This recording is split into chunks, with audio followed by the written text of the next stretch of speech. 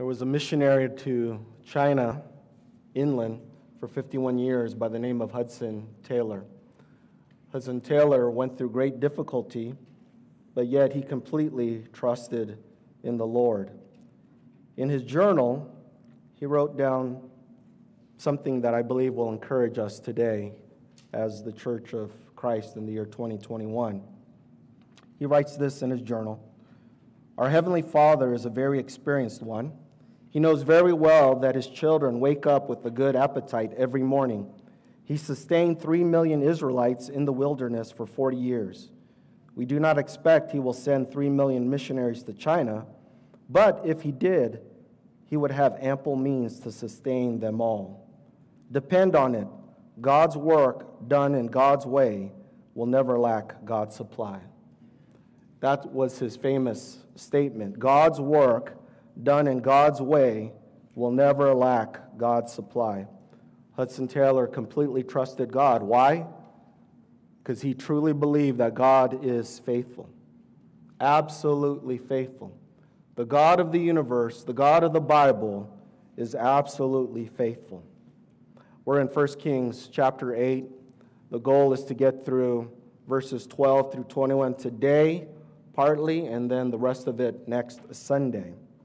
Let me remind us of the background. The temple is now completed under King Solomon's reign. In the inner court, the sea of cast metal and other furnishings and items are in place. And in the main hall, which is the holy place, there are other holy furniture and holy items, like the golden lampstands and the table of showbread. And now, the most holy place, or the Holy of Holies, has the Ark of the Covenant underneath the cherubim. And the question that we should have been asking over several weeks and months is, will the Lord bless his people with his presence? When we look at chapter 8, verse 10, the answer is a resounding yes. The Lord is with his people. And in your bulletin, the main point that I want to get across this morning is the Lord always fulfills his promises. The Lord always fulfills his promises. I hope as the people of God, we believe that this is not some Christian cliche that we say on Sundays. Oh, God is faithful. No, do you believe that when you read it, when we see it in the holy pages of Holy Scripture? I pray that we truly believe it with all of our heart, that God is always faithful to his promise. And we'll see this in 3 important ways this morning. The Lord is holy. Number 2, the Lord is truthful. And number 3, the Lord is deliverer. The Lord is deliverer. So let's talk about number 1. The Lord is holy. We'll see that in verse 12. Read with me. Then Solomon said, "The Lord has said that he would dwell in thick darkness." So in verse 10, the Lord finally descends upon the temple. He fills the temple in the form of a cloud. The Lord God is not a cloud. Just for those of you who are wondering, is the Lord a cloud? No, the Lord is not a cloud. The Lord is spirit, according to John chapter 4. But in this example here, this is called a theophany, where there is a visible manifestation of God's presence amongst his people, a theophany. So God is not a cloud, but we see his presence, and his presence is absolutely glorious. I would label this cloud as the glory cloud, that God came down from his heavenly abode to rest and reside with his people in the form of this glory cloud.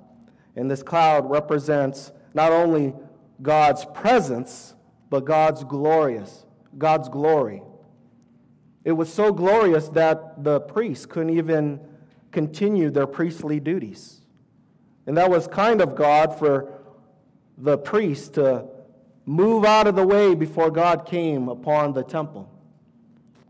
And so the priests were hindered from their work because God's presence was so glorious. And why is God's presence very important? Well, I said it last week, that the greatest gift that God's people could ever receive is the presence of God himself. The greatest gift that mankind could ever receive is to be in the presence of their Creator. All of us should desire such, especially if we're Christians. If you're not a Christian today, I don't expect you to desire God. Why? Because spiritually dead people hate God. That's what spiritually dead people do. They do not desire the things of God. They hate God.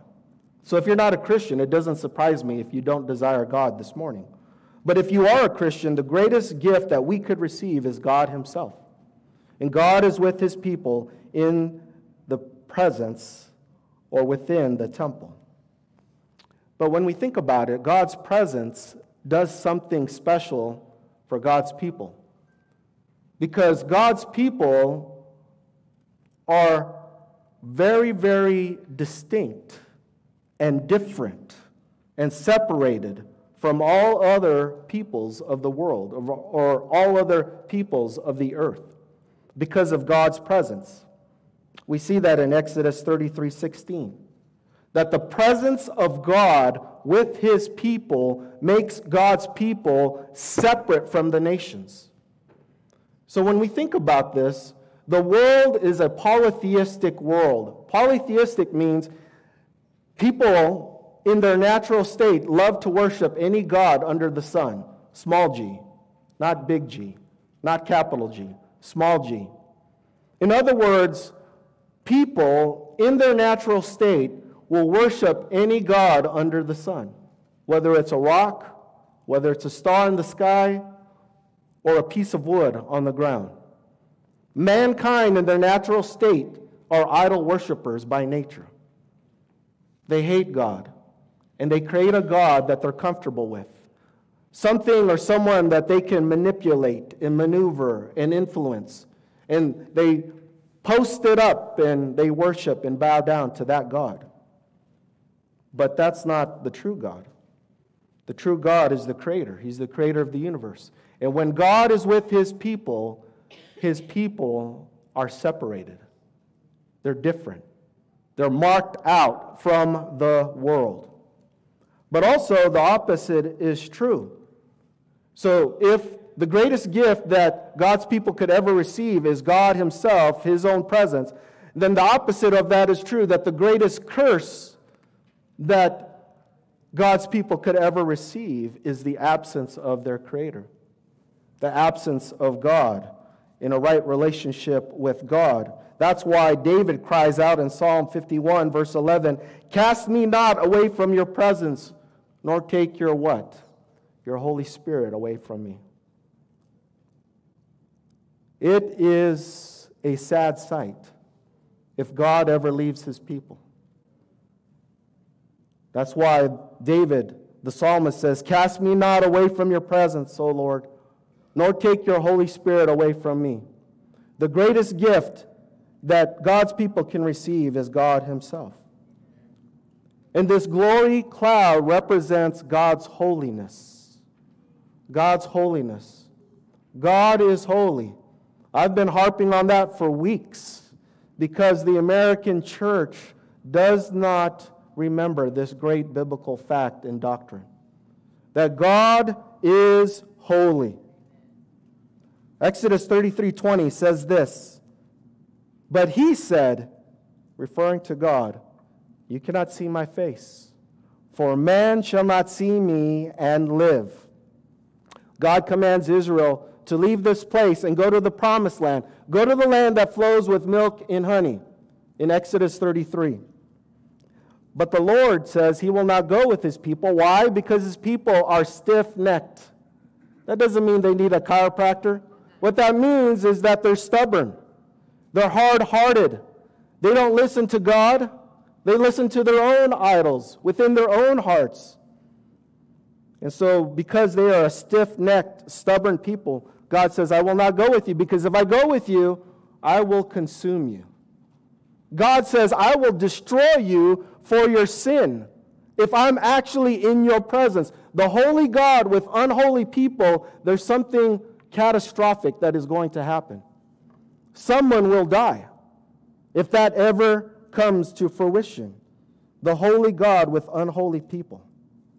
So what does Moses say in Exodus 33, verse 18? He says, Lord, please show me your glory. Moses has no idea what he's asking for. He thinks that this is some little thing, some finite thing. No, this is a massive epic. This is a massive ordeal. God is glorious and he is holy. And Moses wants to see God in his full glory, in his full essence, in his full being, in his full effulgence.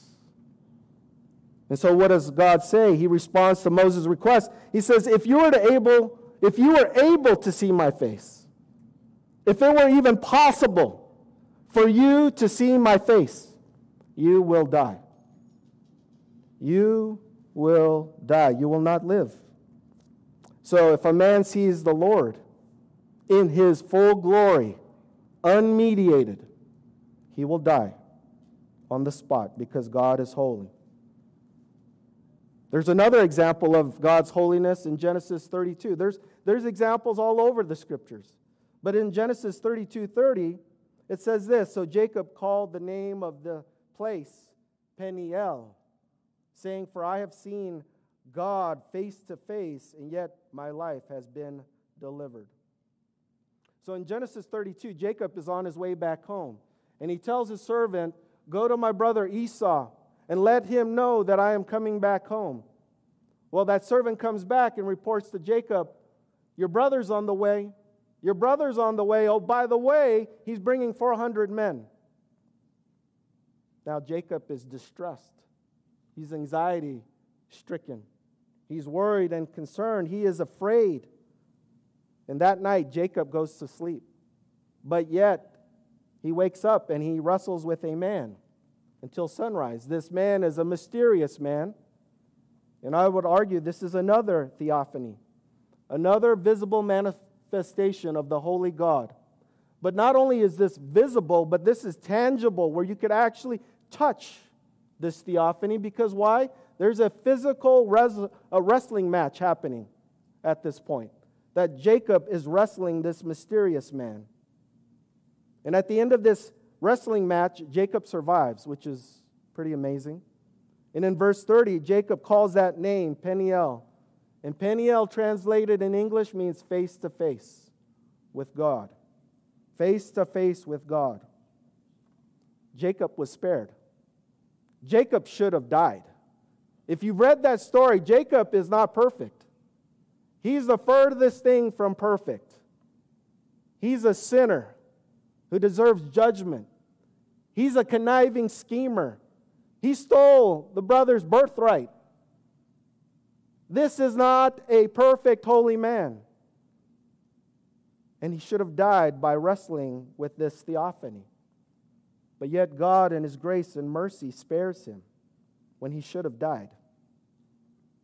So going back to 1 Kings chapter 8, why this thick darkness? Why this cloud? Well, the bottom line is this: no one can see God and live. No one can see God and live. That is very kind of God to come down to his people, in the presence of his people, in the temple, in a dark cloud. Because if God comes in his full essence and being and glory, he would wipe out the entire land with his holiness. So it was very kind of God to come down to his people in that cloud. He would have consumed everybody. And in verse 12, what Solomon is doing is he's quoting God. He's quoting God, what God has said about himself. That the Lord would dwell or abide in the temple in the form of this glory cloud. If you want the parallel account of that, that's 2 Chronicles chapter 6. And this should remind us of the Lord coming at Moses, or coming to Moses at Sinai in a dense cloud. That the Lord descends upon the people in a dense cloud. The Lord talks to Moses at Mount Sinai. But we also see other examples of this in Exodus 13. In verse 21, that the Lord led his people. Remember this? They're wandering through the wilderness. The Lord led his people by day, by what? By a cloud. He provided a cloud by day, and then the Lord led His people by night. How? By a pillar of fire. Another cloud. And the Lord led His people, whether it was day or whether it was night. It was the Lord who led them through the wilderness. Even though Moses was the physical representation, a prophet of God, it was actually the Lord doing the work. The Lord provided a pillar of cloud by day and a pillar of fire by night. And the cloud reveals that God is with His people. God cares for His people. God is leading His people. God has promised to be with His people. God has said, I will be their God, and they will be my people. How kind and gracious of God to be with His people. The Lord God is transcendent. We heard that term earlier. That whatever is great in this world, if we can describe it that way, God transcends that. If you multiply it by 1,000,000, we still fall short of the transcendence of God. If we multiply that by 1,000,000,000, we still fall short. If we multiply that by 1,000,000,000, we still fall short of the glory of God. His transcendence is beyond us. He is the Creator. We are finite creatures. He is the infinite one. We are finite. God is holy. And it's amazing that God cares for unholy people. That He is with us as well. So not only is He beyond us in His transcendence, He's immanent. He is with us. Do you see that? That God condescends in a cloud to the temple.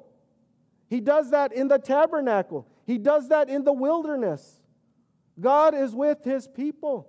He doesn't create the world and walk away like the Greek pantheon of dead gods. No, this is the living God who creates, and He's with His people. He is with His people. And in the New Testament, God is with His people through Jesus.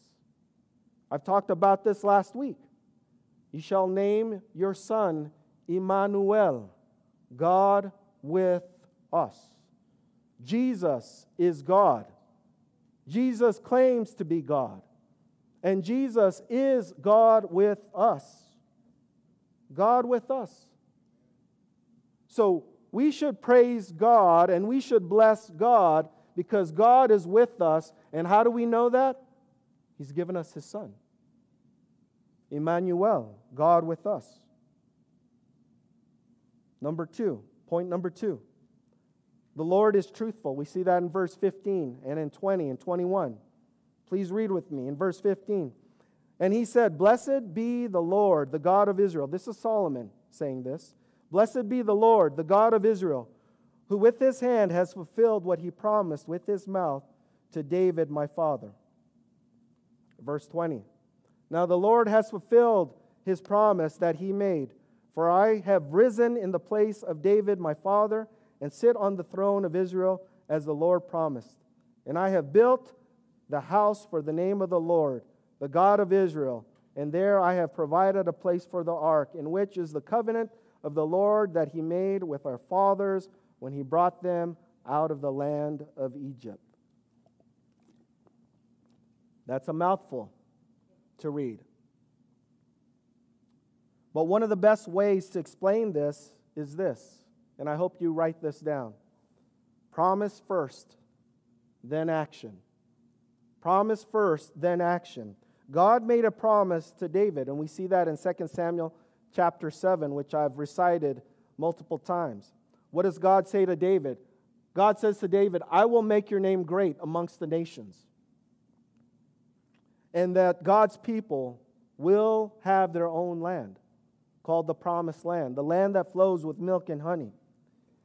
And I've defeated all your enemies, and I will give you rest on every side from all your enemies. And when you die, David, I will raise a son from your loins, a seed, a descendant. And this son will rise up and sit on your throne, and I will establish his kingdom forever. That was the promise to David, known as the Davidic covenant. And in 1 King chapter 8, verse 15, Solomon describes the Lord with what? With a hand and a mouth. As I said earlier, God doesn't have a physical attributes. He doesn't have a physical hand or physical mouth. So that's called anthropomorphic language. That's for us who have pea brains, who are human, who are finite, so that we can understand the greatness of God in language that makes sense to us. God made a promise with what? His mouth. Oh, we understand promises, right, parents? We make promises to our kids. We don't make promises to our kids via sign language, right? We make promises to our kids via our mouth, our words. But then those words or that promise is fulfilled when we say to our kid, child, I promise I'll take you to McDonald's. And you're going to have the best burger of your life. Now, our kids don't know any different, right? It's the dollar menu at McDonald's. And then, so we make a promise and we fulfill that promise. But our promise, because it's a human promise, fails in comparison to God's promise. Because the promise that we make to our children, even though we love our children greatly, at best is 50-50. At best. If we're tired or we're sick or we just don't feel like it, guess what? That promise is not going to happen on the day that you promised your child. And your child will remember that promise, by the way. I hear it all the time from my kids, right? We make empty promises. But God, when He makes a promise, it will come to fruition. It will be fulfilled. It will be satisfied. The God that we serve makes promises and He keeps promises. So that's what it means to say that the Lord has a mouth and a hand. He makes the promise with His mouth and He fulfills it with His hand. God is spirit. He doesn't have a physical mouth or hand. And we can trust the Lord when He makes promises to His people. When we see a promise in the Bible, God's people, we should claim it. We should claim that promise. Not in some weird, quirky way, right? Oh, God, give me a Mercedes-Benz. Oh, God, give me a mansion. No, not things like that. We should be grateful when God makes a promise. For example, I will never leave you nor forsake you. Or I will be with you to the end of the age. So when you're distraught and distressed and you're worried and you're concerned, does God love me? Does God care for me? God gave us His Son. He's promised to never leave us nor forsake us. That's a promise that we can take to the bank. And thank God for that. So how does Solomon have any confidence that God's promise is true? Well, the promise came to fruition. It was realized. In verse 20, what does Solomon say? I've replaced my father. My father was the king. He died, and the Lord raised me up. Also in verse 20, Solomon says, I sit on the throne as the king. Also, Solomon says in verse 20, I've built a temple for the name of the Lord. That's how I know that the promise is true. And in verse 21, Solomon says, I've provided a very special place in the temple, the Holy of Holies, for the Ark of the Covenant, underneath the cherubim. That's where the Ark will be placed, in the most holy place. So what the Lord has promised to David has come to fruition. And so Solomon is arguing, I know that the promise made to my father David has come true. Why? Because all these personal things, all these experiential things have happened. And I've experienced it. And I know it. However, as Bible-believing Christians, when we apply that idea or concept to our lives, we do not say that the Bible is true, God's Word is true, because I feel like X. Or I have experienced X. Let me give you an example. Jesus is Lord of my life. How? Because I just feel it in my heart. Whether you feel it in your heart or you don't feel it in your heart, Jesus is still Lord. How do you know that you didn't take enough Pepto-Bismol last night to make your tummy feel better? Right? So what I'm trying to say is this. We take our personal feelings and our personal emotions and we put it on top of the Bible and we say the Bible is true because I feel like X. I personally experienced X. What if your stomach just made you feel bad or made you feel good? No, we say the Bible is true because God is true. Regardless of how we feel, regardless of how we think, regardless of what the world says about us. See, if we live our Christian life based on how we feel, what hope do you have? Because every day, you're like the stock market. 3 steps up, 2.5 steps down. 3 steps up, 2.5 steps down. You're all over the place. But the sure foundation is God's Word. We can trust in that. We can rest in that. No matter how we think and no matter how we feel, we are Bible believers first. And God is truthful. He cannot lie. It's not even possible for God to lie. He never lies. He always tells the truth. That is His character. That is His nature. That's what the holy God does, is tell the truth. It's impossible for God to lie. God's Word, God's Bible is the truth. It's inerrant, meaning it's without any mixture of error. There is no error in God's Word. If you want to talk about translation variances, that's a whole different topic. But we're talking about God's Word because it is true, because God is true. We need to quit living lives as Christians based on what the world says, or what the news says, or what fake news or real news, or however you want to call that. We stand on the Word of God. We stand on the Word of God. We are Bible believers. And God's truthfulness in one hand and God's faithfulness in another hand are deeply connected. Because God is truthful, God is also faithful. Because God is faithful, God is also truthful. They're two sides of the same coin. The God we serve cannot lie, and because He cannot lie, we can trust Him.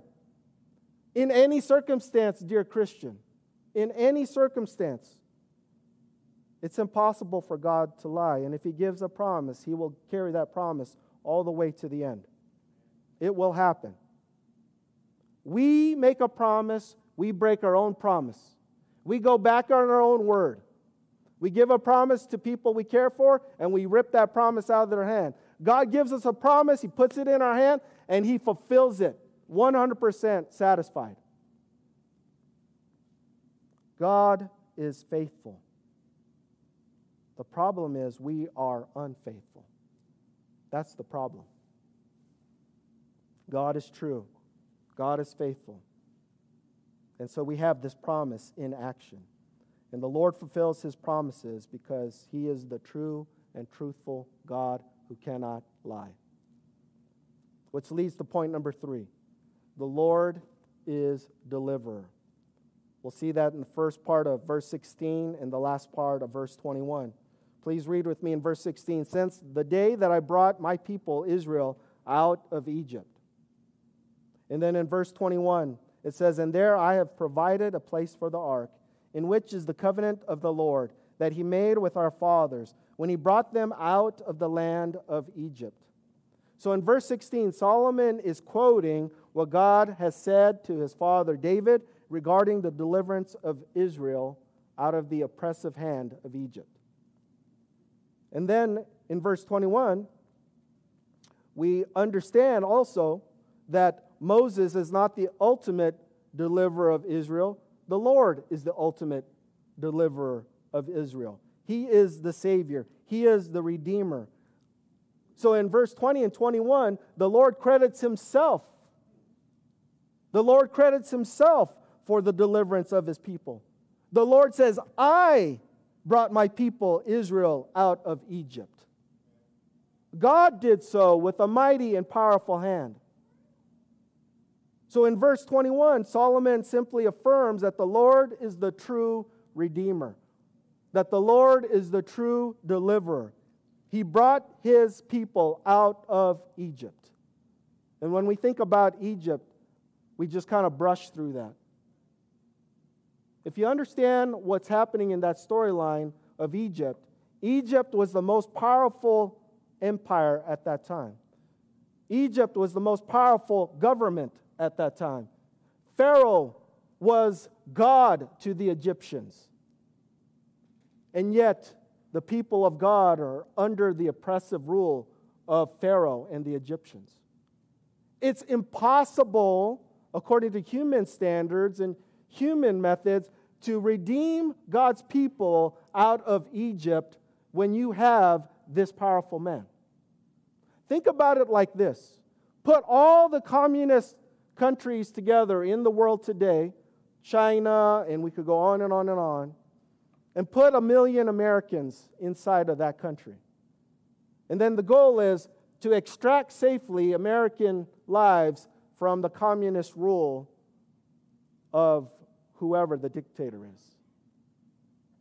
Now, I know that falls short in that analogy, but that gives us an idea that this is mission impossible, so to speak, according to man's ways. But God redeemed his people by a mighty hand. By a mighty hand, he brings his people out of Egypt. And so from the time of the Exodus to the time of King Solomon's reign is roughly 900 years. Approximately 900 years. And why is this important? Well, you cannot have a kingdom without a king. And you cannot have a king without people who are delivered out of the oppressive rule of Pharaoh. If God doesn't save his people, there is no kingdom. Do we understand that? And if God delivers his people, then the promise that God made to David in 2 Samuel chapter 7 continues on. So God is the only one who could deliver his people. In Exodus chapter 4, verse 22, God commands Moses to tell Pharaoh this. Thus says the Lord, and say to Pharaoh, Israel is my firstborn son. And I say to you, let my son go, that he may serve me. If you refuse to let him go, behold, I will kill your firstborn son. So what is God doing? God is telling Pharaoh through Moses that Israel is my son. Israel is my son. I'm claiming my son. And I want my son back. So let my people go. And if Pharaoh refuses, then here's Pharaoh's punishment. I'm going to kill the firstborn of livestock, of every animal, everything, including your firstborn son, Pharaoh. I'm going to take your firstborn son. And in Exodus 12:29, what happens? At midnight, the Lord strikes down all the firstborn of the land in Egypt. All those who were captive, whether they were in the dungeon or in the livestock. And if you remember, Pharaoh had a son at that time. Pharaoh's son dies. The Lord struck down Pharaoh's son because he did not obey the Lord. But if you remember what happened before that death, prior to the death of Pharaoh's son, there was a very special meal. Do you remember that meal? The Passover meal. And in Exodus 12, God tells Moses, tell the people, you are to take a lamb, a male lamb, a lamb that's 1 year old, and you are to sacrifice this lamb at sunset. You can't just pick up a lamb at the corner market with spots and freckles and acne and all sorts of problems, right? You've got to find a very special lamb, a lamb that's 1 year old, a lamb that's is also a male. And you're to sacrifice this lamb at sunset. So the idea here is substitution, because the life of the animal is in the blood. So one person breaks the law of God and deserves judgment. For this judged person, condemned person, to go free, the life of an animal must be taken, and that blood must be spilt in the place of the firstborn, according to this context. So the blood of the lamb is to be placed on, you remember at the Passover meal, on the doorposts and on the lintels. And the Lord says, when I come through the land, when I see the blood on the doorpost, I will pass over, and the plague and death will not touch you and your family. So that's the Passover lamb and the purpose of that Passover meal. When the Lord sees blood, there's no death to those who are inside that house. But if there is no blood on the doorpost, that firstborn child is going to die. That firstborn child is going to die. And so after the death of Pharaoh's son, Pharaoh says, enough. Moses, come here, up, go take all these Israelites out of here. I've had enough. Take these people from me. And so the Lord delivered his people through what? Through blood, through judgment. From the most powerful man and the most powerful government and the most powerful nation at that time. He delivered his people through the blood of the Lamb. There's deliverance through blood. There's salvation through judgment. That should remind us of another lamb. The lamb in the New Testament. In John chapter 1, verse 29, John sees Jesus. And John says this, behold the Lamb of God who takes away the sin of the world. That does not mean every man, woman, and child is saved from the wrath to come. But when you look at the world and the world system and the world's appetite and craving for sin and rebellion against God, that they hate God, they're angry towards God, they're hostile towards God. Yet in God's kindness, He provides the Lamb of God who takes away the sin of the world. That doesn't mean that everyone's going to be saved. God provides atonement. That's the idea there. We break the law of God. We should die and be judged, and yet God provides the sacrifice of His Son, the Lamb of God, the blood of Jesus. Colossians 1:18 talks about the firstborn. It says this in verse 18, and He is the head of the body, the church. He is the beginning, the firstborn from the dead, that in everything He might be preeminent. This verse is not saying that Jesus was created. This is not saying that. This is not saying that Jesus was the physically firstborn child. That is not saying that. In the Old Testament, there's a concept of primogeniture. Primogeniture. What that simply means, and we know that in America, that when a family has a firstborn son and the father dies, the firstborn son is the legal heir to what? To the estate. Right? He is the legal heir to that estate, to that family estate. So when you apply that concept, that Old Testament concept to Jesus, what that simply means is Jesus is supreme. Jesus is preeminent. Jesus is worthy of dignity and honor and respect and praise. That's what that means. In other words, Jesus is greater than David. Jesus is greater than Solomon. Jesus is greater than all the Old Testament kings. And when we get to 1 Peter chapter 1, verse 19, it says this, but with the precious blood of Christ. Did you hear that, dear saint? With the precious blood of Christ, like that of a lamb without blemish or spot. Peter writes this to encourage those who are discouraged, those who are persecuted, those who are dispersed. Peter writes to believers. He reminds them, you've been delivered. Remember, dear Christian, even though you're going through a difficult time, you're being persecuted for your faith in this Jesus. Be encouraged. Be encouraged. You have been ransomed from the market of sin. You have been in bondage to sin. And God delivered you. God ransomed you by the blood of Christ.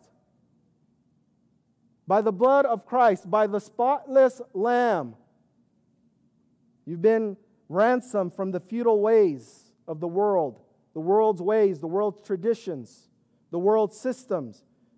You've been redeemed by empty paganism.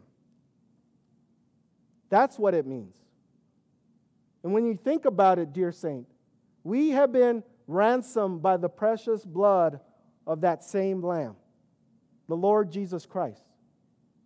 No matter what we go through, we need to be encouraged and reminded daily that God and His kindness has given us Jesus. It's because of His blood, not any other person, not any other blood, because no other blood can wash away our sins. No other blood can take away the guilt and the penalty of sin except the blood of Jesus. So King Solomon sees this glory cloud come down upon the temple, and Solomon knows that God is holy. God is truthful. God is the deliverer of His people. So what's Solomon's reaction? We see this in verse 14 and 15. Please read with me. Then the king turned around and blessed all the assembly of Israel, while all the assembly of Israel stood. And he said, Blessed be the Lord, the God of Israel, who with His hand has fulfilled what He promised with His mouth to David my father. Solomon, what does he do? He blesses Israel. He says, Israel, we praise God. Why? Because God is faithful to His word. God is faithful to His promise. God is faithful to His people. And then he turns around and he blesses God. Not that God needs Solomon's blessing, but it's a good thing that Solomon did that. It's good to bless God for what God has done for His people. Solomon blesses and praises God for His faithfulness. He praises God for His faithfulness. When you think about this, dear saint, God is faithful to us in more ways than we can ever imagine. In more ways than we can possibly think or fathom. God has been absolutely faithful to you. God has been absolutely faithful to me.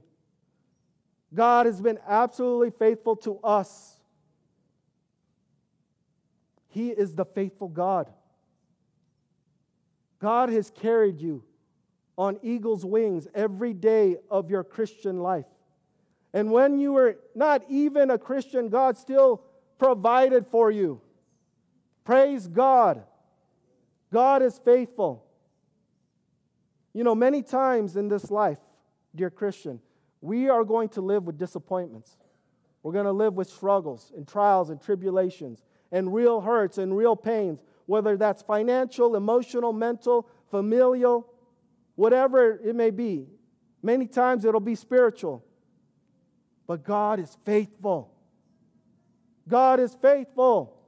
Trust God at His word, dear Christian. God never promised us an easy life. Joel Osteen promises an easy life. Don't listen to that Jezebel. He's a prostitute. And everything and everyone that falls in that camp are prostitutes. Selling snake oil to people who are hurting. I don't have a problem saying that. It's true.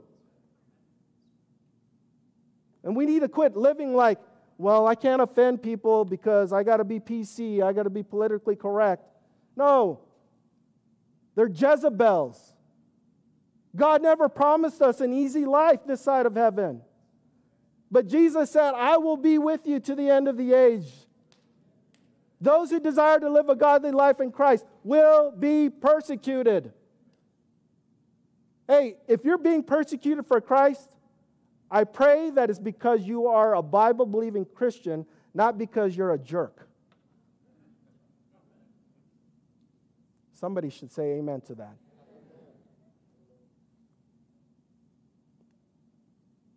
If the world persecutes us, let them persecute us because we love Jesus. Because we love Jesus. We're to trust in the Lord at all times. There's a Christian, as I close here, there's a Christian who wrote an interesting statement about being delivered. And he's writing this from the position of whether the Lord delivers me in this life or not. And this is what he says: I know my God is able to deliver, able to save from the direst human ill, able as when he saved the Hebrew children, almighty still. But if perchance his plans are not my plans, if hid in darkness should my pathway be, if when I plead he does not seem to answer, nor care for me, then though men scoff and bitterly deride me, listen, I fling my challenge to the sky. God may deliver, but if not, I'll trust him. And I'll trust him even when I die. God never promised us an easy life. But God did promise that he would be with us to the very end. God promised that he is faithful. He truly is faithful, dear Christian. Be encouraged that our God is faithful. We should be like Solomon in our blessing to God. We should affirm, blessed be the Lord, the God of Israel. Blessed be the Lord, the God of Israel. We can trust God. Why? Because he's holy. Why? Because he's truth and truthful. Why? Because he delivers his people. Sermon in a sentence. It is good and right for the church of God to bless or praise him for his faithfulness. If we actually applied this, we would praise God every day of our lives for his faithfulness to us. Let us pray.